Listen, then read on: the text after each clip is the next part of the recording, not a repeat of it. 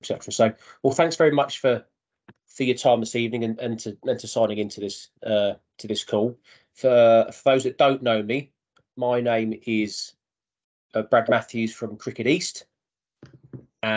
Before I pass you across to our kind of two main presenters for the evening, I'll just give you a little bit of a background as to why we've put this club funding workshop on, and why we've put it on kind of like now. So one of the questions that we get constantly from clubs is, what funding streams are available, and more specifically, kind of what works out there for clubs. So we thought we'd put this on as a way of kind of sharing some information with you, and some of it will hopefully, maybe struck a chord and you might look to explore things further. And obviously, traditionally, this is a quiet time of year for clubs. So, as I said, if there's anything that does pop up that you want to explore further, now is obviously a good chance to kind of put some plans and stuff into place, because we all know what it's like once the cricket season gets underway.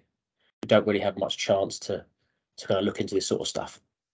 So I'll just introduce you to Jonathan Rutland and Graham Simpson from BeActive, which this workshop's been put on in conjunction with, from Bedfordshire. They, between them, they both share and both hold a lot of experience and knowledge on not only the sort of funding streams that are available currently, but more to the point for you as cricket clubs, what works for community-based sports clubs. So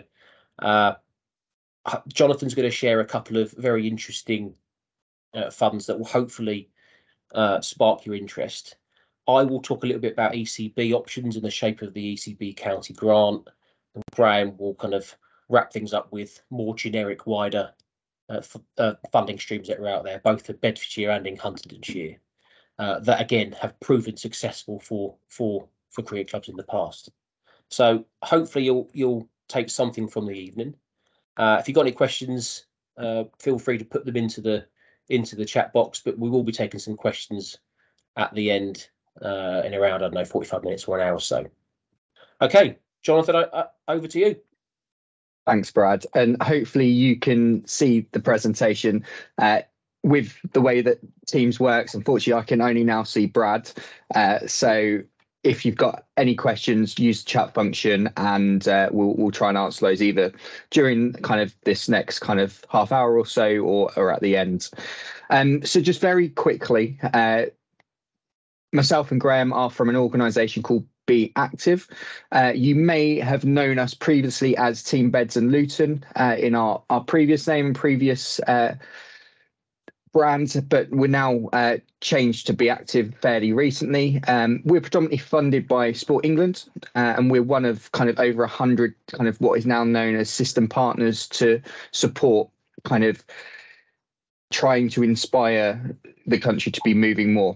Our work is around kind of, as Brad mentioned, supporting clubs, supporting sports clubs, and supporting community organisations within sport and physical activity and outside, trying to help us trying to create an active nation.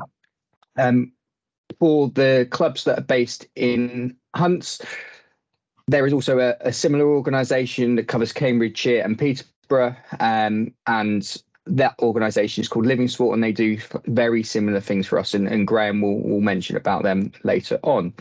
So as Brad mentioned, we're going to look at some different funding opportunities that are available for you at this moment in time. And the first one that we're going to mention is Active Together. Active Together is a Sport England fund that is available for clubs and organisations, but it's slightly different than just applying for a grant where you'd put in an application form and you would be told kind of it was successful or not successful. And this is utilising something called crowdfunding that you may or may not have come across before. But there's an opportunity for clubs to get match funded up to £10,000. We've supported a number of clubs and organisations successfully, run great crowdfunding campaigns, and we're going to show you kind of more information about that shortly. Now, crowdfunding essentially is a system used to generate interest, to generate funds. It's been used in the past to launch new products, but now it's being used by Sport England to help support you as a club. And the idea is that you get the crowd, your community that is on your doorstep and beyond, to make donations and to raise a larger amount of money to then go towards a cause or towards your club. The idea is that you've got different rewards that you can source as a club. That might be things that are internal, things that are from maybe club sponsors or from local businesses. The opportunity for you as a cricket club is that you can also utilize your membership as a key way of generating funds, and that's where we've seen lots of success from cricket clubs that have also used, when they would be getting their memberships on board, also adding into the crowdfunding reward process, and therefore kind of generating a really good amount of funding that then can be match funded by Sport England. As you can see on the screen there's lots of different rewards, and clubs have been creative. We've seen signed Tom Cruise football shirts. We've seen MOT vouchers. We've seen fish and chip shop vouchers and all sorts of different things. So that your club can get as creative as you want with kind of the different rewards. They can be as small as £1 all the way up to, as you see there, a shirt sponsorship as well that clubs have used in the past. Now, as I mentioned, Sport England will match fund up to £10,000 with the Active Together grant. And what that means is if you can raise £10,000, then Sport England will fund that will match fund that up to £10,000. So if you set yourselves as a club a £20,000 maximum that you'd like to raise, if your club raises 10,000 of that, then in theory, Sport England could also match fund that. But what we've seen with some clubs, Sport England sometimes doesn't match fund that up to 50%. They sometimes might drop that down to 40 or even 30%, depending on the audiences or the projects that that you're trying to get funded. But again, working with us as BeActive, we can kind of help support kind of what those campaigns can be. In theory, if Sport England said they would match fund your crowdfunding campaign by up to 50%, essentially you would set yourselves a target and you would get lots of different rewards and you would start your crowdfunding campaign. What would then happen is that Sport England will also be notified that you're trying to fund it. It's something you need to activate in the background, but essentially once you start crowdfunding, once you reach 25% of the overall funds, so if you're aiming for £20,000, once you had raised £5,000, plus the required unique supporters, which is kind of on the table on the right hand side. So if it was 20,000, you'd need to get 100 unique supporters of the crowdfunding campaign. Then Sport England would activate the extra funding. So then they give you that cash boost. And then the idea is that you've got just 25% left, and Sport England would ask you to try and raise that final amount for them to then give you the funding, which would then be secured. What we've then seen is once clubs reach their 100% target, including the match funding from Sport England, clubs can enable a stretch target. And that's where any additional funding on top of your initial target that is fundraised, the club also gets to keep on top of the original amount as well. And that's where we've seen clubs raise £25,000 in some cases. Now, as you can see on here is a few examples of different projects that have been supported through the Active Together Fund. And as you can see on the screen, there's lots of cricket clubs that have utilised this funding. So after tonight, if this is something that you're interested in, you can head to the Active Together crowdfunding page, just put it into Google, and you can see all the projects past and present that clubs are trying to raise. Of course, there's other sports in there as well, but you can look at what other cricket clubs have done and how they've used this crowdfunding campaign to raise much needed funds for their club. One club that we've worked with within Bedfordshire is Luton Town and Indians Cricket Club. And back in 2021, I was going to say 2001 then, back in 2021, they were looking to raise some funds for their club to help them kind of overcome the COVID shortfall that was felt by the club. And through their hard work, they were able to raise £21,155, which is an absolutely incredible amount. And that was raised in just 56 days. So it shows when you've got a club that wants to work together, has got a strong sense of community, you can really fundraise some really serious amounts of money that is much needed by lots of clubs. Some other examples we've seen across the county, we've seen swimming clubs raise over £23,000. We've seen indoor bowls clubs raise over £24,000. We've seen football clubs raise good amounts as well. So what we're trying to show is that there is a range of sports clubs and a range of kind of demographics that can really tap into this crowdfunding campaign and really secure much needed funds for your club. If I just go back 2 seconds, what we'd also ask is that if you're looking for support with this, and this is something that you're trying to kind of raise funds for your club, then please reach out to us at BeActive. And between myself and Graham, there's an awful lot of experience.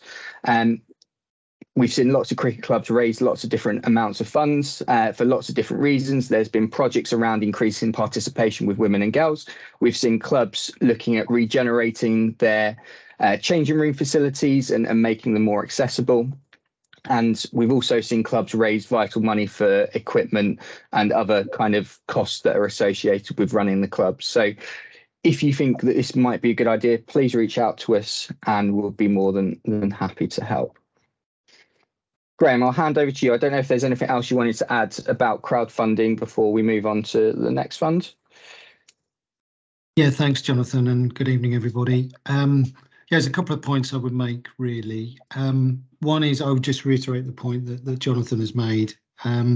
If you're interested, then do get in touch with us. It's a great opportunity for you to set up a crowdfunding scheme and use your annual memberships as eligible donations.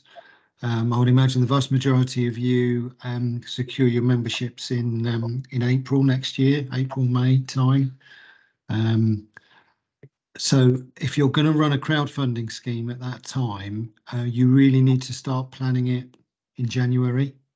So it does take a little bit of time to put together. Where we've seen it work really well is when sort of a group of 3 or 4 people have come together from a club and shared out the work that needs to be done. A lot of time it's generally spent around securing the rewards. So although there'll be some rewards that you can create within your own club, for example, as Jonathan said, the annual memberships and the social memberships, and perhaps bar tokens and things like that.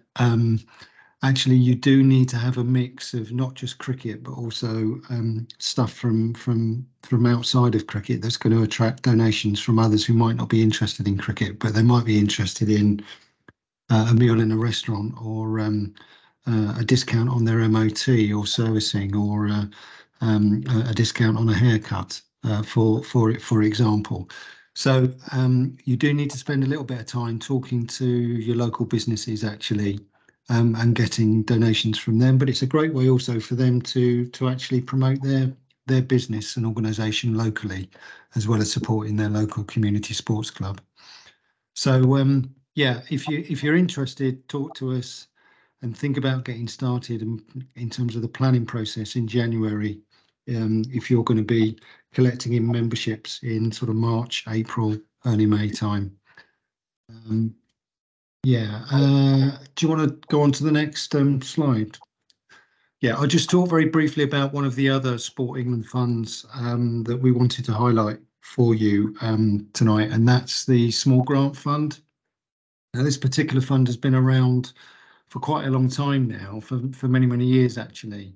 But back in 2023, the amount available through this grant was increased from £10,000 to £15,000.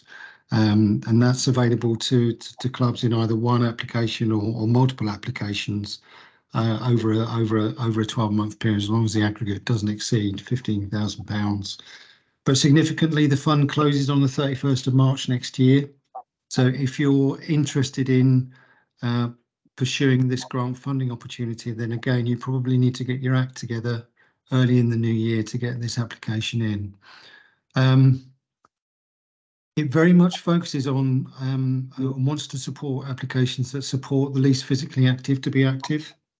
So if you're looking to secure new memberships, if you're looking to set up a women and girls section, for example, or to invest in developing your women and girls section, then this could be quite an attractive fund for you, actually. And we have seen clubs be successful, cricket clubs be successful in securing investment through this fund for women and girls, growing the women and girls game.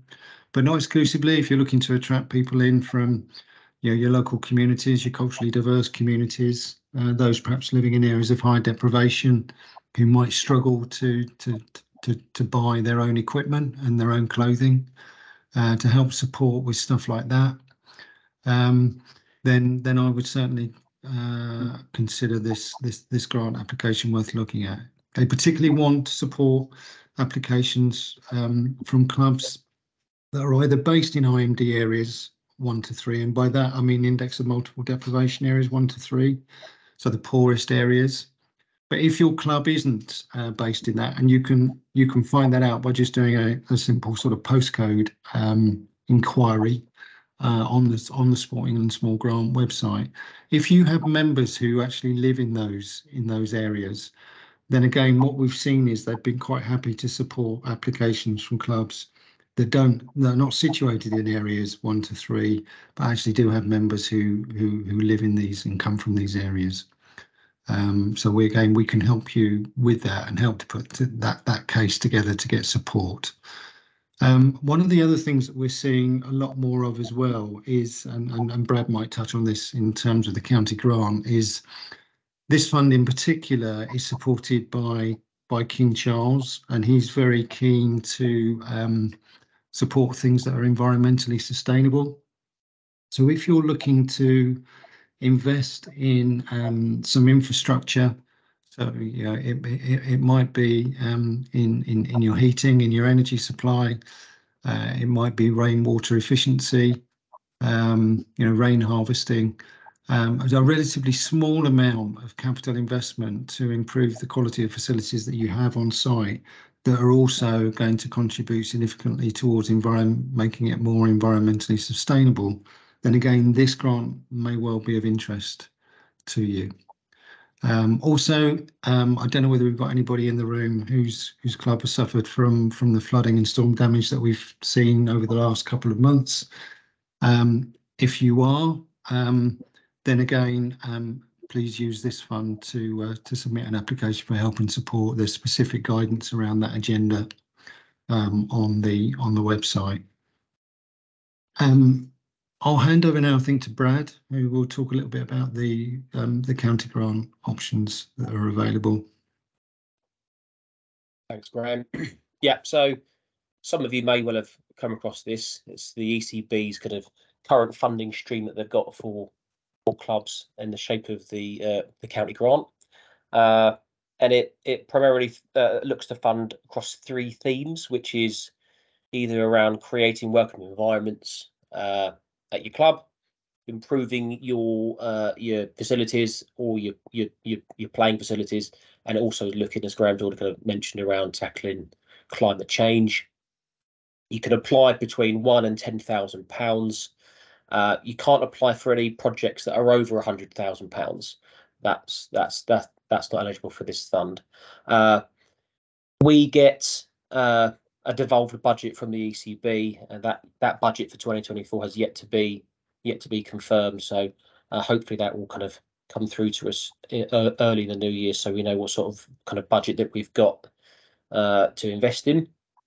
One of the areas that is a slight shift from previous years So 2024 will be the county grant's third funding year. And what's happened in the past is if a club has been eligible for a fund and they've met the criteria, then we've very much looked to support them with that. So whilst we're not kind of moving away from that too much, you may or may not be aware that over the last year, ourselves at Cricket East, been going over our own county-wide facility strategy. All county boards up and down the country have been charged by the ECB to put a 10-year facility strategy in place, and clubs were consulted kind of back end of or the start of this year from memory, and that is in its final phases of kind of sign off and approval by the ECB. So subject to the outcomes of our own facility strategy, there will be some priorities that we will look to try and implement.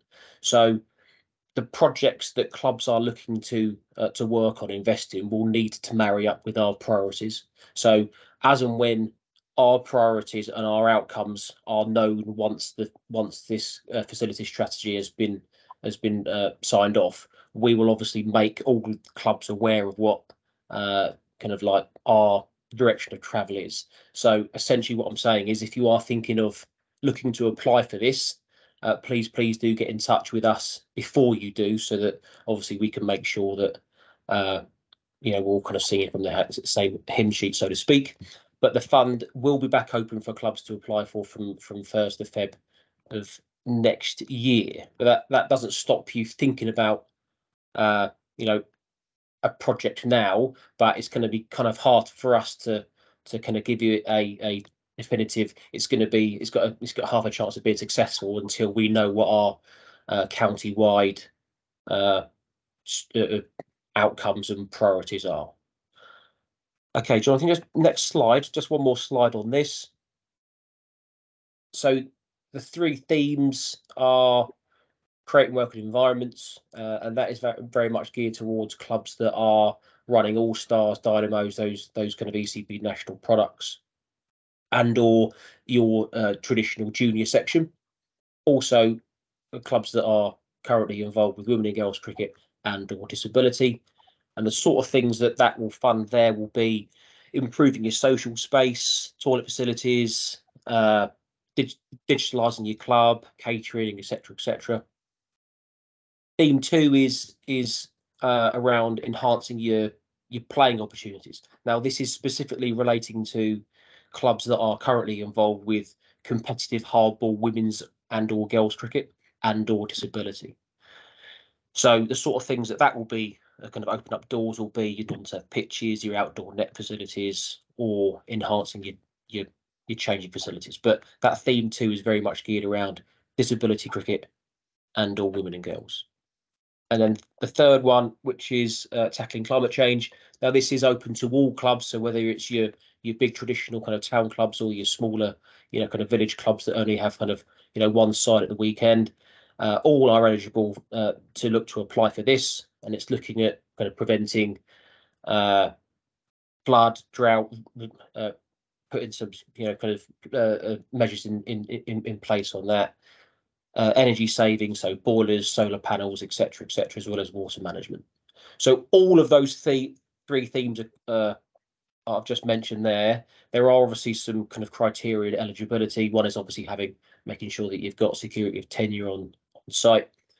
We do have the 2023 club guidance notes, but I'll be reluctant to share them with you just yet because we are getting some 2024 ones coming down. So as and when the 2024 club guidance notes are released, and when we know when our county-wide priorities are, I will share that with you for you to digest, hopefully very early in the new year. But just like to stress, if you are thinking of looking to apply for one of these, it is definitely worth just picking up the phone or sending me an email, and we can discuss it further.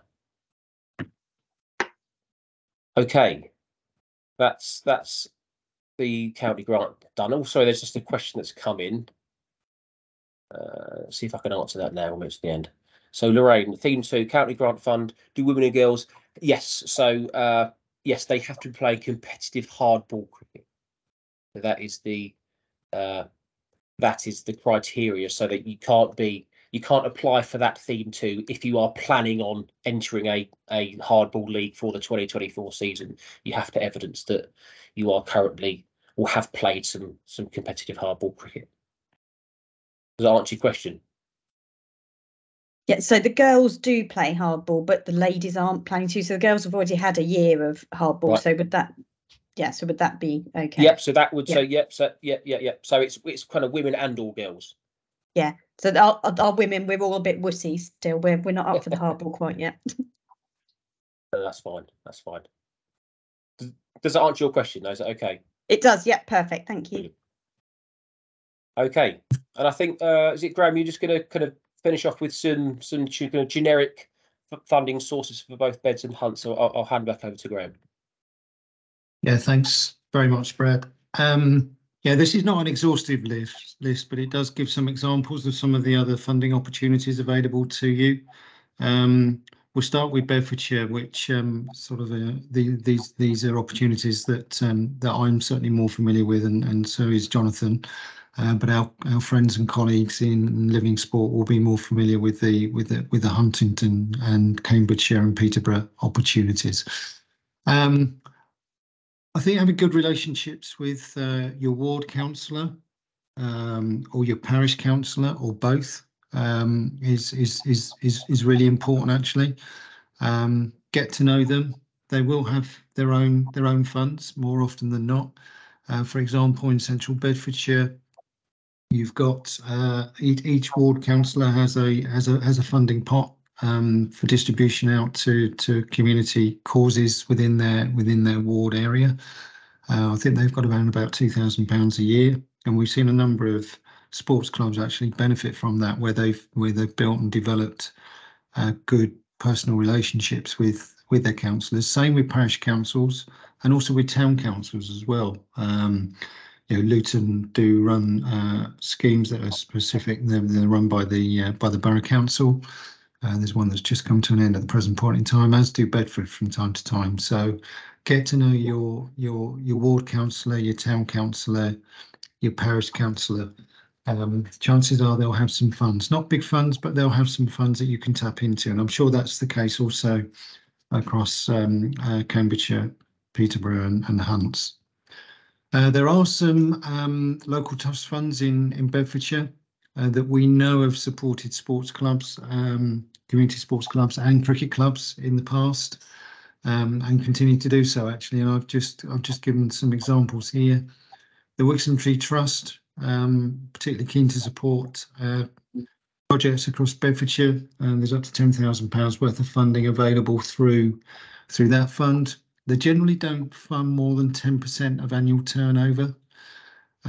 So if your annual turnover is £20,000, then you're probably not going to get more than £2,000 from them.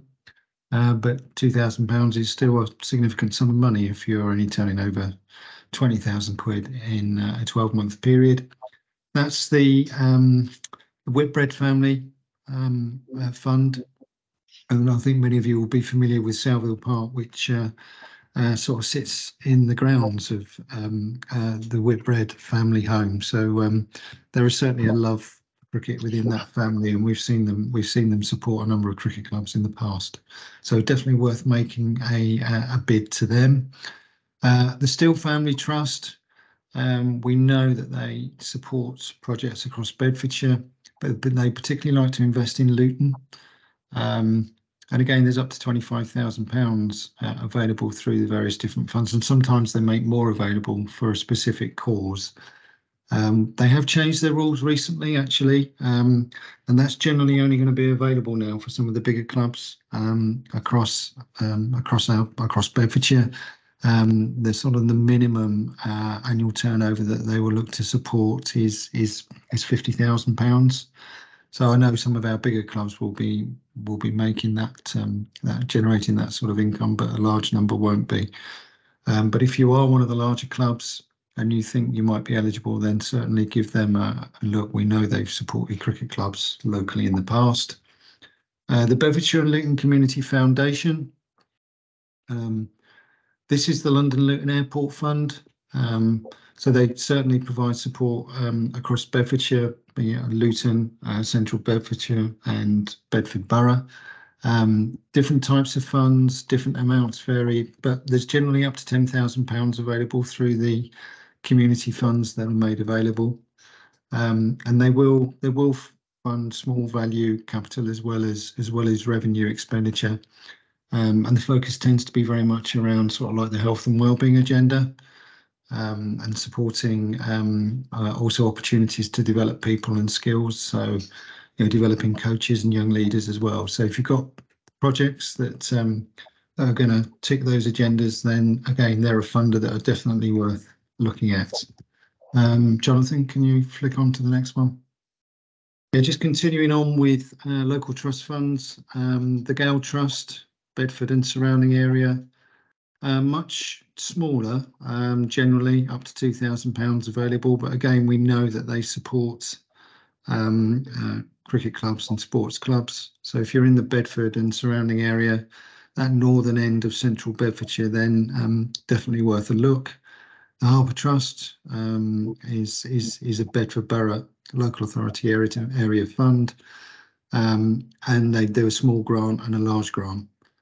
Probably worth just picking up the phone to them first if you've got a project that you think might be of interest to them, and just talking it through with them. They're very, very helpful actually over the phone in terms of an initial sort of discussion and expression of appetite really, so that you don't go wasting a load of time putting an application together. Landfill tax funding. This is an area actually where Huntingdonshire and Peterborough and Cambridgeshire actually does a bit better than Bedfordshire, and we'll touch on that in a minute. But there are some parts of Bedfordshire that can access the landfill tax funding. Its eligibility is driven by geography, driven by proximity to landfill sites. If you are eligible, you'll probably know that it's generally within 10 miles of a landfill site. And there is up to £100,000 available through a number of these funds for capital-based projects to support facilities. They do have specific rules around the type of legal entities that they support. We know that they support charities. We know that they support CASC, sports clubs, but sort of an unincorporated community sports club falls outside of their remit. But they do support town and parish councils and local authorities. So if you haven't got security of tenure over a site, but you're very, very keen on a project that actually develops a facility, you could perhaps work in partnership with your council actually, who have the security of tenure to put something together.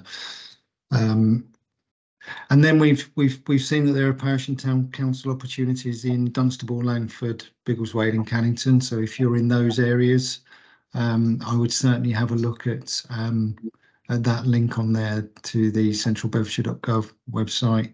These are opportunities being driven by Section 106 funding, where they're specifically looking to distribute funding out to local community organisations and good causes, and there's certainly an opportunity there for sports clubs to benefit. And then you've got other options available through the CVS Bedfordshire website, so the link is there. Jonathan, can you move on? Yeah, so in terms of Huntingdonshire, Peterborough, Cambridgeshire, and this is supported through our colleagues at Living Sport. So please do get in touch with them and talk to them about what might potentially be available. I've just been through some of the opportunities that we've been advised of, and we know that are available outside of the traditional sort of sports funding. So there's the McGeorge Capital Fund, which is the landfill tax fund administered through Grantscape. Lots of areas of your part of the world are actually eligible that aren't eligible to Bedfordshire. So there's up to £15,000 to support refurbishment and development of facilities in community spaces costing no more than £100,000. That looks quite an attractive fund to go for if you fall within the eligibility area. They also have a specific sports fund as well, actually, which is administered through the Active Partnership, and there's up to £1,500 available for small value improvements and enhancements to facilities. So perhaps something alongside an application into the county grant scheme that Brad was talking about earlier might work quite well. And then you've got in Huntingdon the District Council Community Chest Fund. And Cambridgeshire County Community Foundation provides a range of funding opportunities that sports clubs may be eligible for. The link is there, and also the Huntingdon Freeman's Trust as well. We know have supported education, recreation, and leisure. And if you want to know more and other opportunities that may be available, then please do get in touch with our colleagues at Living Sport, as I've said.